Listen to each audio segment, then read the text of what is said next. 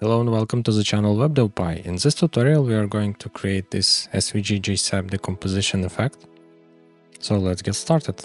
Okay, and let's firstly start with HTML. I have already connected GSAP CDN, script.js and style CSS files, and I have already SVG image, and I can just paste it to the HTML.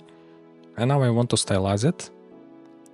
So I want to add such styles to the body. I want to set the background and font family. Font family, I just want to set the standard sans serif. And for the SVG image, I want to set max height 100 VH and max width 80 VH. Okay, and the main code that we will do in this video is GSAP animations inside the script.js files. So the first animation that I want to do is GSAP 2 animation for the first element, and it's called with ID dot.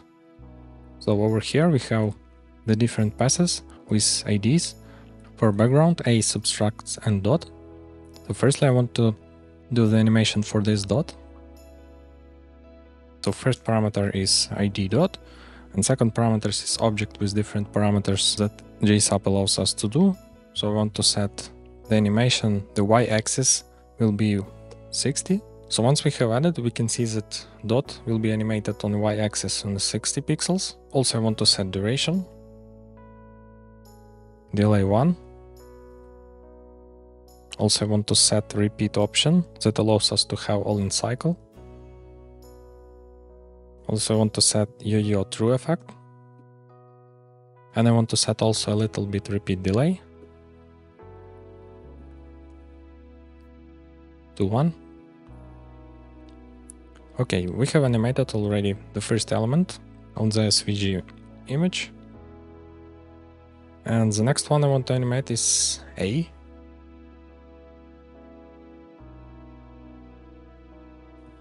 We can set just similar parameters. For the A letter, I want to set y-axis 110, duration also 3, delay 1, repeat, and other parameters the same. So let's test it.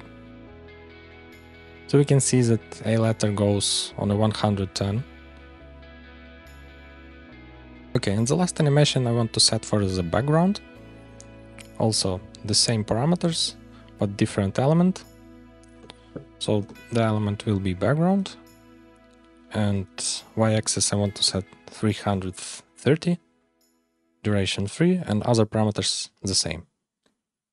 And here is the result. For current background we have set 330, and we can also test with 600. So now it will go under the 100 VH. And I have set back the value to 330. Also, if we open the developer console, we can see that there is also subtract element that we can also animate, of course. It has the subtract ID, so we can also use GSAP to element subtract.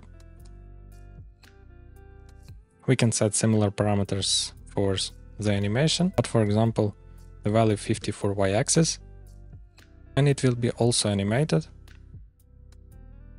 So thank you guys for watching, hope this video was very useful and this GSAP effects animation and all options was very useful for you. As always, all code is in the GitHub repository, so thank you guys for watching and welcome to my next tutorials.